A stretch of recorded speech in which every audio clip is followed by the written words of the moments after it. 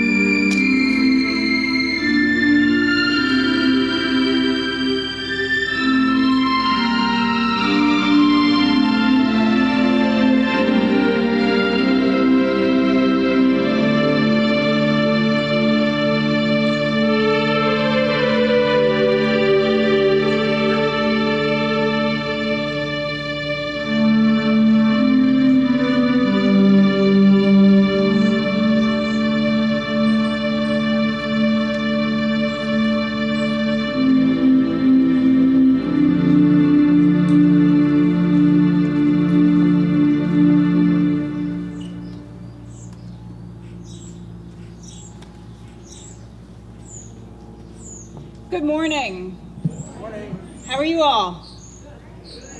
Gorgeous, gorgeous day. And I got my second shot this week. Woo. Sick as a dog. But I'm better now. I want to welcome you all to First Congregational Church in St. Albans. My name is the Reverend Jessica Moore. I'm joined this morning by Stephan Conrady on piano, Erin Grainger, our music director, and McElree, our videographer. First Congregational Church is a member of the United Church of Christ. We are a welcoming community of believers, seekers, and doubters. So please know that no matter where you are on your life's journey, you're welcome here to travel with us. I believe that Sue has an announcement this morning. Just should be a little bit closer.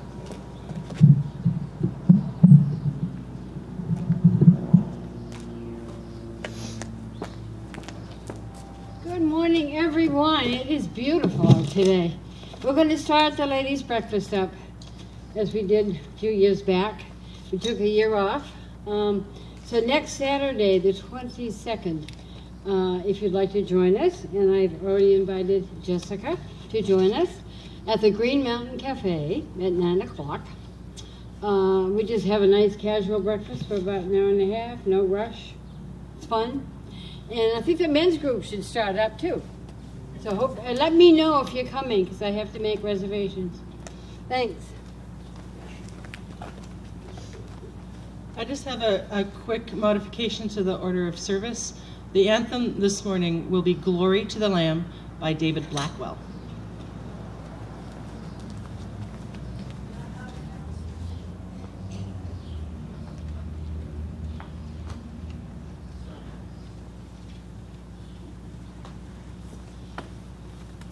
I could probably make it later, but I need a 10-minute meeting with the trustees after the other meetings that we have today, but it's fairly crucial to what we're doing. And so if you would bear with me and just meet with me after the other meetings, that would be helpful. Thank you. I forgot to also say, choir or choir wannabes, choir curious, we'll meet briefly after the meeting. We might be very brief today, and that's just fine. And I will just say I had intended to individually contact all the regular members of the choir, because I know maybe not everyone has caught the recording, and I didn't. So if you find out later and you watch this that we met and got together, I'm sorry, it's my fault. You didn't miss that much. We'll do it all again next week too.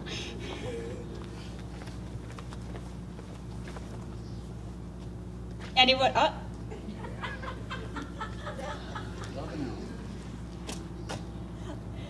Hi, I just had a quick announcement to make. I just wanted to give a very special thank you to Judy McElree for being a deacon for the past couple of years. She did a wonderful job of keeping us all very safe during COVID, because she did this endless research on what all the governors' announcements were on a bi-weekly basis, and researching it and spending long hours into the evening looking all this stuff up so that we could stay safe around here. And I just want to give an extra special thanks for everything that she did to keep us safe during COVID. And thank you very much, Judy, for helping us out so much during this period, okay? And we just really thank her so much for being a deacon, okay? A lot happens behind the scenes that we don't realize. And Judy, provided us with the contact tracing forms and lists and guidelines, and we do really appreciate it.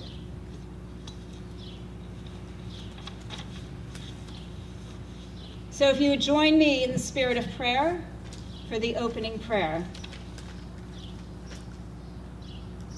Life-giving God, your love and light guides us on the path of courage, compassion, generosity, and grace. Lead us. We seek to follow your transformative love that turns sorrow into joy and despair into hope. Oh God, help us embrace your guiding love that calls us to live as your faithful witness. We want to reflect on your grace and redemptive love. God, open hearts to receive your gracious love and strengthen us to carry the good news of your healing power found in the light, love, and life of Jesus Christ. Amen.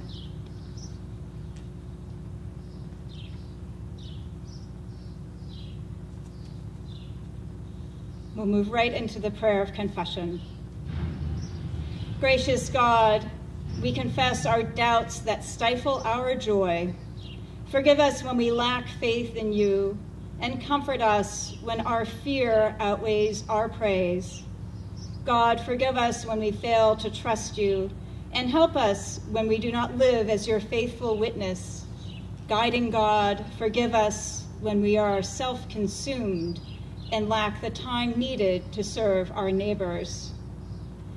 In these times, have mercy on us, O God, and encourage us to be your love-filled by renewing us daily in your strength, we pray.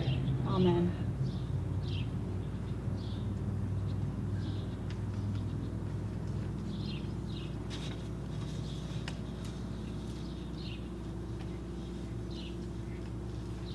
Each day is a struggle as we learn to live in community, really learning again as we get to the end of COVID.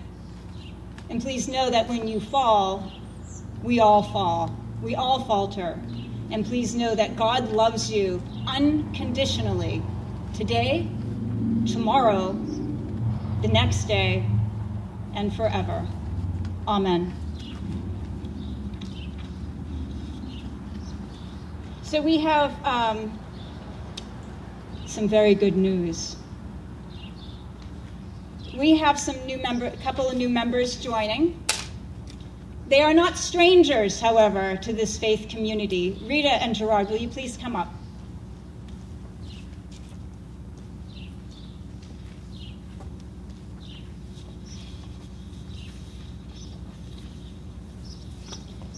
This morning we are so honored to have two very active people joining us officially in this faith community, in this faith family. They've been here longer than me, and you all know them. Rita and Gerard were baptized as Christians in the Catholic tradition. They both went to Catholic parochial grade schools. They met at the VA and were married in a Catholic ceremony almost 35 years ago. Both worked at the VA for 30 years, Gerard as a pharmacist and manager, and Rita as a public relations director, and later as human resources manager. After relocating to St. Albans, they volunteered their time with several organizations, not surprising, which included the museum, the Lake Champlain Committee, and Meals on Wheels. Seeking a formal spiritual practice and Christian fellowship, they began attending services here at First Congregational Church, and boy, are we glad they did. One of the things that everybody talks about to me is how much they love our Facebook page and how we have these beautiful images that get married to our morning reflections. And not everyone has Facebook, so I wanted to bring a picture. Rita's the one who designs them, and they're frequently with her original photos, and sometimes they're with Gerard's original artwork. So I'm going to show it around. So I'm just going to walk it around.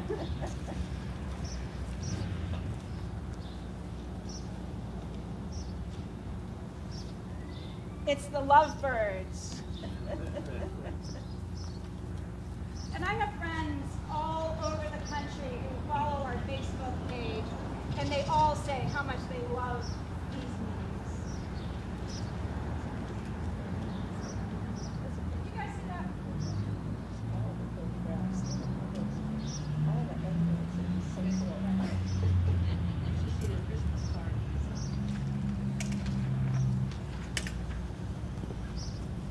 Judy just said we should see the Christmas card he designed.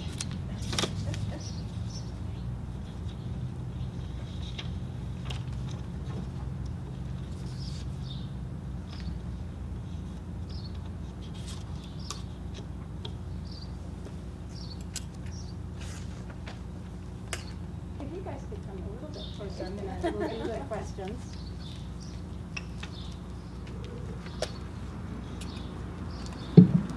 Friends in Christ, all of us are received into the church through the sacrament of baptism. These persons have found nurture and support in the family of Christ, and in the family of Christ, this congregation in particular. They have been led by the Holy Spirit to affirm their baptism and to claim in our presence their covenantal relationship with Christ and the members of this church. They are here for the service of Jesus Christ, using the gifts which the Holy Spirit bestows. Rita and Gerard, do you promise, by the grace of God, to be Christ's disciples, to follow in the way Jesus showed us, to resist oppression, to show love and justice, and to witness the work of Jesus Christ as best as you are able? If so, please say, we do, with the help of God. We do, with the help of God.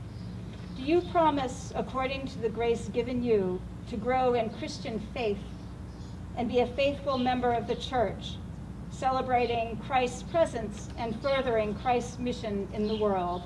If you promise, say, we promise, with the help of God. We promise, with the help of God. Do you promise to participate in the life and mission of this church, this family of people, sharing regularly worship of God and enlisting in the work of First Congregational Church of St. Albans as it serves the community and the world? If so, say, we promise with the help of God. We promise with the help of God. Do you, members of First Congregational Church in St. Albans, offer your love, support, and guidance as Rita and Gerard become a part of this congregation. If you do, say, "We promise with the help of God." We promise with the help of God.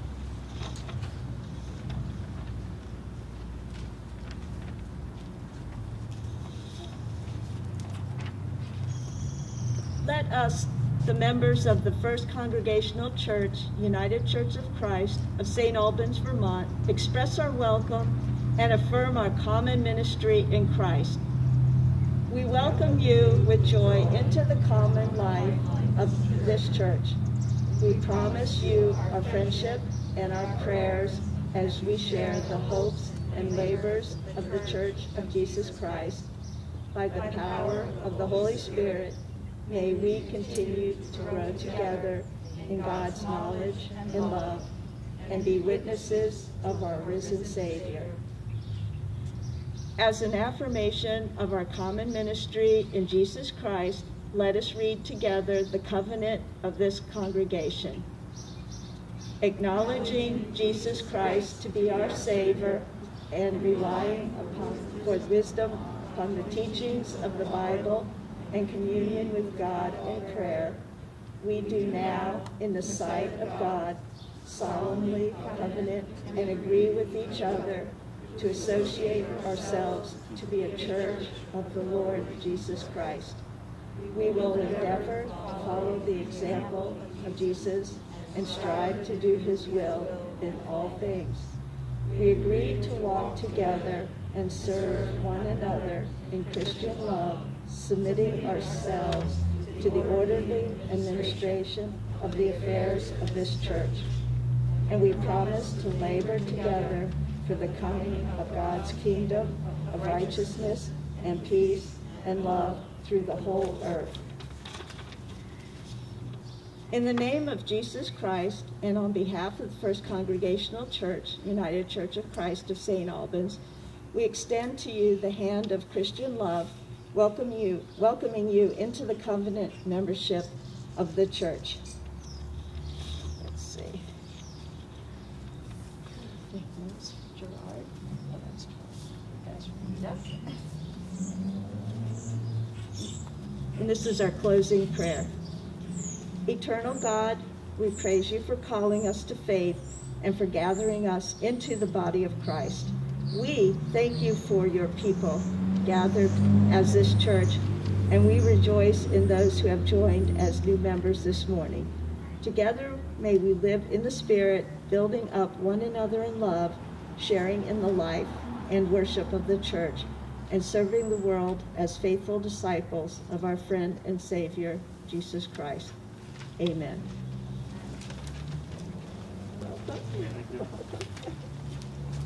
In typical membership, when people join, it's followed by the passing of the peace, and people get to greet the new members. So since we're still in COVID and we can't do it, maybe just wish them peace as they're going by. Peace be with you, Rita and Gerard. You're in our hearts.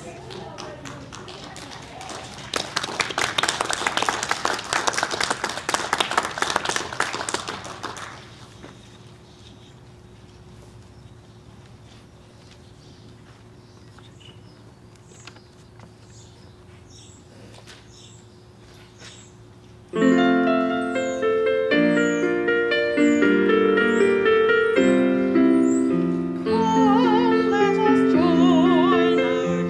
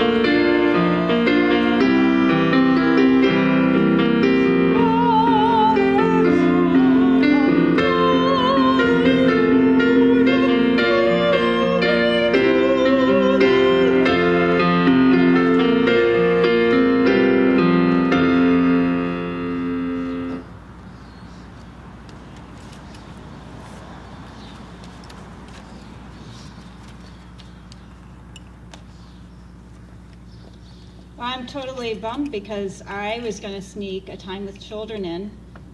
And yesterday I went to Walmart. I got the cheapest welcome mat.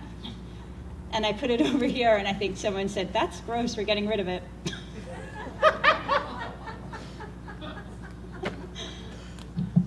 But, just thinking about welcome mats, without the display,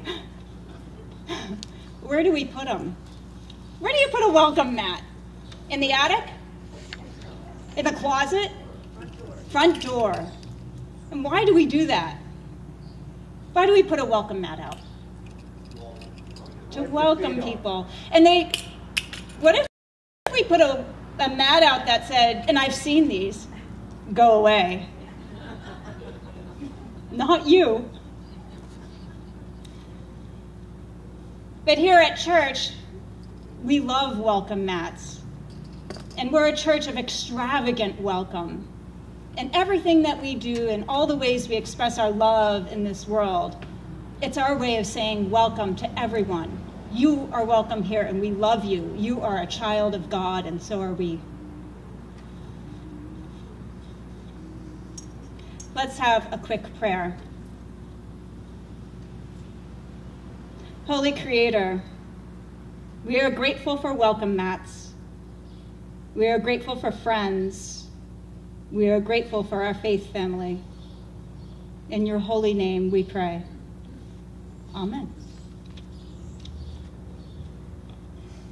This morning I am only going to read the John passage because I know there's a lot to do today. The reading is from the Gospel of John, 17, 6 through 19. I have made your name known to those whom you gave me from the world. They were yours, and you gave them to me, and they have kept your word. Now they know that everything you have given to me, and it is from you. For those words that you gave me, I have given to them, and they have received them and know in truth that I came from you. And they have believed that you sent me. I am asking on their behalf. I am not asking on behalf of the world, but on behalf of those whom you gave me, because they are yours. All mine are yours, and yours are mine, and I have been glorified in them. And now I am no longer in the world, but they are in the world, and I am coming to you. Holy Father, protect them in your name, so that they may be one as we are one. While I was with them, I protected them in your name that you have given me. I guarded them, and not one of them was lost, except the one destined to be lost, so that the scripture might be fulfilled. But now I am coming to you, and I speak these things in the world, so that they may have my joy, and have the joy complete in themselves. I have given them your word, and the world has hated them because they do not belong to the world, just as I do not belong to the world. I'm not asking you to take them out of the world, but I ask you to protect them from the evil one. They do not belong to the world, just as I do not belong to the world. Sanctify them in the truth. Your word is true. As you have sent me into the world, so I have sent them into the world. And for their sakes I sanctify myself, so that they may also be sanctified in truth. So ends this morning's reading. May God add a blessing of understanding to these words.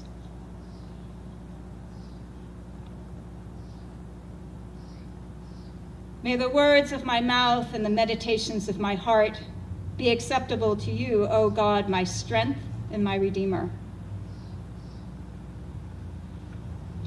Well, this is the final Sunday of Eastertide. Next week, we are literally swept into Pentecost with the Holy Spirit. This morning's reading from the Gospel of John is the final scene of Jesus' farewell meal, the Last Supper. In it, Jesus is praying to God, and the disciples overhear what he's saying. In John's Gospel, there is no painful garden scene where we find Jesus praying in private, full of anguish. There are no disciples falling asleep, unable to stand watch over their beloved teacher. Jesus' prayer in John's gospel is undergirded not only by his impending death, but also and more so by the resurrection and the ascension. So it doesn't have the same heart-wrenching agony that the other gospels describe in the garden. The lectionary reading this morning does not contain the entire prayer, but most of it. In the full prayer, which is all of chapter 17 in John's gospel, Jesus retells really the whole story, telling God what has happened and what is needed for the disciples to move forward in his mission. The full prayer is broken down by scholars typically into 3 parts. In the first part, Jesus is praying for his glorification, which I understand to be the participation in, when it comes to Jesus, the completion of God's work.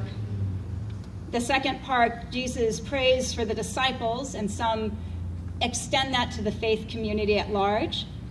In the third part, Jesus prays for the wider church. John scholar Gail O'Day describes the third part of Jesus' prayer as Jesus is really asking and highlighting the unity of God, Christ, and faith community. Our reading is solidly in the second part. For the disciples, or faith community, however you want to describe it to yourself. In it, Jesus is referring to people who will be continuing his mission and work in the world. And Jesus asks God to protect them so they may be one as we are one. For I have given them your word, and the world has hated them because they do not belong to the world, just as I do not belong to the world. Jesus continues, I'm not asking you to take them out of the world, but I ask you to protect them from the evil one. That's a lot to unpack. I think for modern readers, and really for myself, the prayer is a little confusing. There's a lot of repetition of phrases, and I'm not a poet. I would like to be, but I'm not. I'd love to be able to ride the wave of poetic imagery and glide along with ease, but unfortunately, I'm pretty linear. And while I can eventually catch the wave of poetic imagery, it's not seamless. But I can recognize poetry when I see it, and I see it here. And I think how Jesus is speaking this prayer provides a lot of connective tissue that enhances the meaning. For me, on first glance, it is confusing with its repeating phrases. All mine are yours are mine. As you have sent me into the world, so I have sent them into the world. I am not of the world, they are not of the world, but they are in the world. They do not belong to the world, just as I do not belong to the world. Through these phases, Jesus makes clear his relationship both to God and to the disciples, and therefore the relationship between the faith community and God. As John tells the story, Jesus is praying aloud within the hearing of the disciples. In a sense, he's reassuring them, solidifying them on the path, on Jesus' path, which we have clear evidence is God's path. Jesus is also kind of separating the faith community from the rest of the world, which on first blush, for a first century rabbi who hung out with tax collectors and prostitutes, may seem at odds to separate out. So I think we need to look at what Jesus means by world. It's clearly open to interpretation. For instance, there are many in the past harmful theologies that would view the word world to mean the planet, and that we are separate somehow from the rest of creation. That, of course, leads to a lack of care of the earth and really abuses of the environment. Because, well, Jesus wasn't of the world, and, well, neither are we. And it's a perspective that really disregards the great, amazing gift of creation. Within the context of the gospel, the word world comes into relief. And I think we can begin to grasp its meaning. Through his ministry, Jesus was certainly in the thick of humanity, sharing meals, as I mentioned, with tax collectors, with prostitutes. He healed lepers and the blind. His disciples were working fishermen, not people who held power or prestige. Jesus stood with the oppressed. He loved them and he welcomed them. Jesus cleansed the temple. Jesus cleansed the temple of corruption. Jesus rejected the traditional human understanding of power. And we can see this time and time again in the Bible. Remember, after he was baptized by John the Baptist, Jesus goes into the desert and he's tempted by the devil. He's starving and the devil says, "You can turn these stones into bread." Jesus says no. In Matthew, the devil takes Jesus up to a high point, and looking down from this mountain, he showed Jesus the kingdoms of the world in all their splendor. And the devil said, "All these I give to you. You just need to fall down and worship me." And Jesus, of course, rejected, as he rejected traditional human understanding of power over and over again, as witnessed through his willingness to walk to his arrest and his death. I know I'm not a poet, and this isn't a poetic way of putting it, but Jesus rejected the traditional understanding of human power, and I believe that is the meaning of the word world in this reading. The phrase, "They do not belong to the world, just as I do not belong to the world." That means not putting human things above God, not worshiping self-interest, money, not putting the small me ahead of other people's suffering. The ways of this world thrive on exclusion, not inclusion. The ways of this world break the golden rule. Do unto others as you would have them do unto you. The ways of God's world, that's the kingdom of heaven. It thrives on love. It thrives on inclusion, and it upholds the golden rule. Always. Historically, the church has been driven by the things of this world.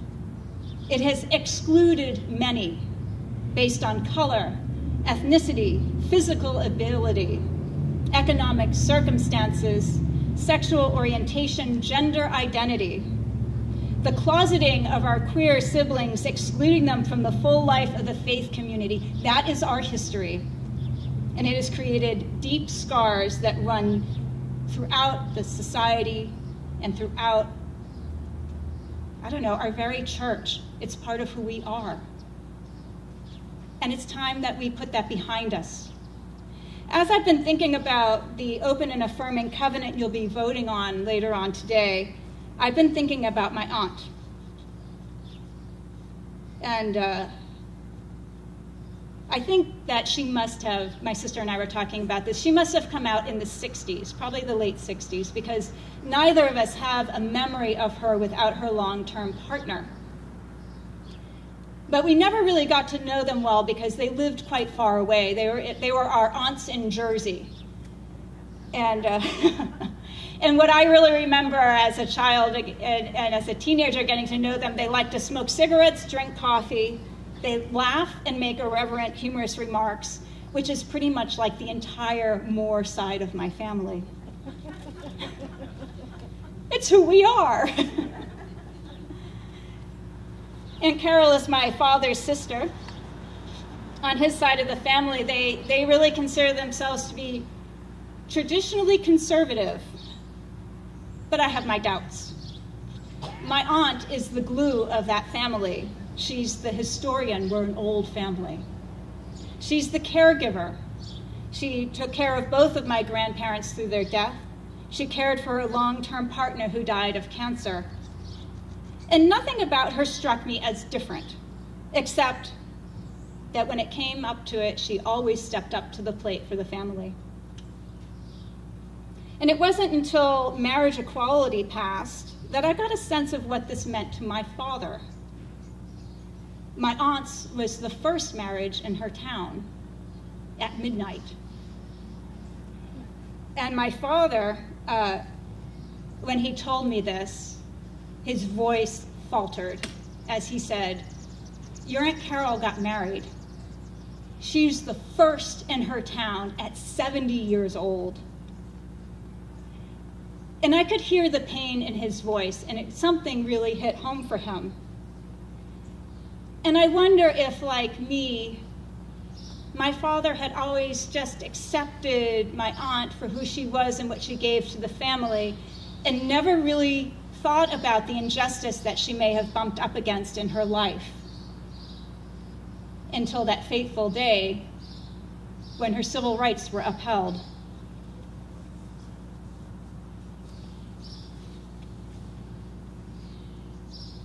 Hers is a long and quiet journey. I think she was excluded from so much of society, certainly excluded from many churches and faith communities. To me, open and affirming is not political. It's a public acknowledgement of the exclusion that has happened. It's a public apology. And it's a promise to be open and willing to receive all those who society excludes, all those they don't even see. It's a welcome mat, and it's the path that Jesus showed his disciples.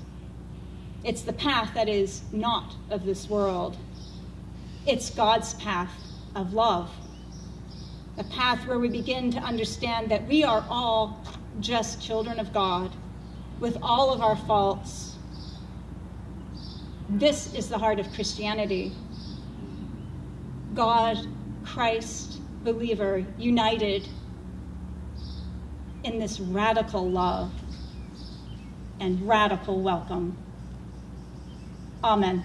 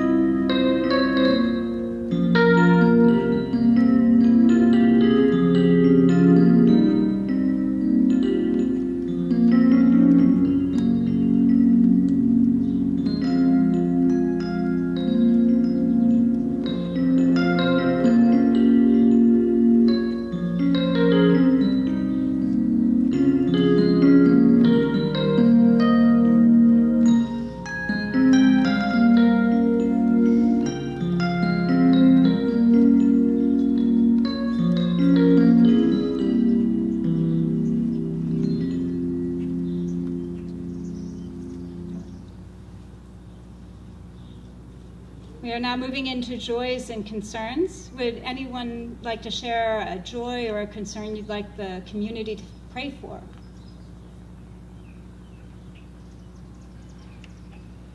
Well, I have a joy that Rita and Gerard joined. Great to see Doug and Carol back safe and sound. Yay! Great to see Doug and Carol back from Florida. We don't have to be jealous anymore.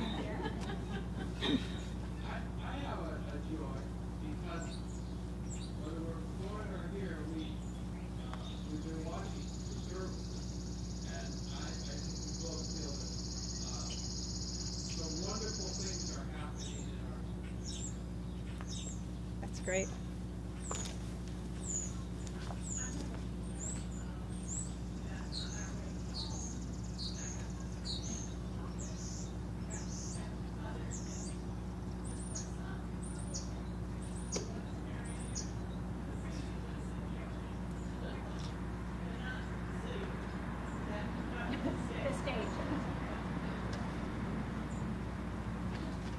long absence of COVID and space, time and space. Any other joys or concerns?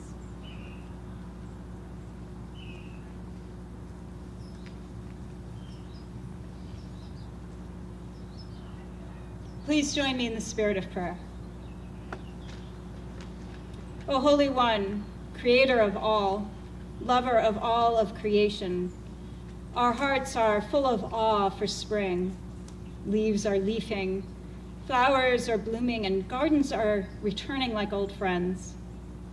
Holy One, in this spring, being together brings us a special renewal, but some of our number remains separated. May we be connected through your Spirit. May we be reminded that you are always near, O God of peace. Hear our prayer, O Lord. Hear our prayer, O Lord.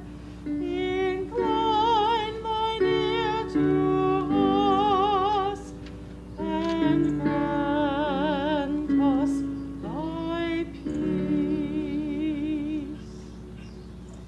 We are thankful, O God, thankful for spring and this in-person worship. Thankful for the relaxing of COVID restrictions. Thankful for new beginnings and welcome mats. We are thankful for the vaccine and thankful that so many are vaccinated and more are on their way. We are so thankful to add Rita and Gerard officially to our faith family.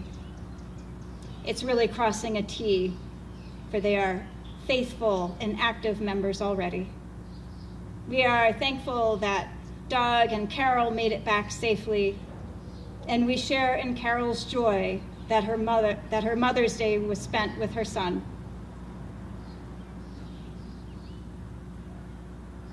Holy One, we still pray for those who continue to struggle with COVID in the areas of the world that are hard hit. We send our love and prayers to Edith and Flossie and Donna, and to all our friends who are living safe but isolated lives. We pray for everyone who is experiencing loss. We pray for peace in Israel, Palestine, and for the children of Gaza and all people living under oppressive occupations. We pray for all people living today with the repercussions of racism and colonialism. We are flawed, Holy One.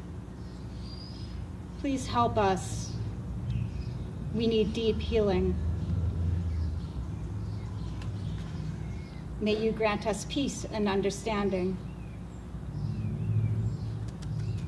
Please join me in the prayer that Jesus taught his disciples. Our Father, who art in heaven, hallowed be thy name. Thy kingdom come, thy will be done, on earth as it is in heaven. Give us this day our daily bread, and forgive us our trespasses as we forgive those who trespass against us. And lead us not into temptation, but deliver us from evil. For thine is the kingdom, and the power, and the glory forever. Amen. Thou wilt keep him in perfect peace, whose mind is stayed on thee. As you go out this week, remember to love each other, hold each other, do good, and leave the rest to God. Amen.